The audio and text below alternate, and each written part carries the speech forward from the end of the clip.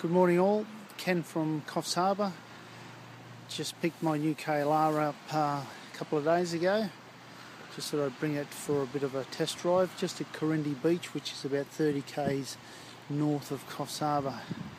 At the moment I'm still waiting on a bit of stuff from Happy Trails, but I put a centre stand on this morning. Still waiting on the skid plate and crash bars and a couple other things.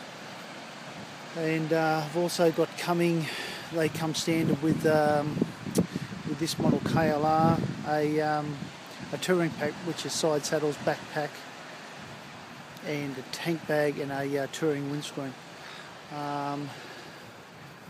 Put that on. I've had the bike de-restricted and new jet put in, slide, so it's going really well. A lot smoother than the old bike, a lot more pickup than the other bike, but you got to remember it's brand new. But I'm quite happy with it, quite happy indeed.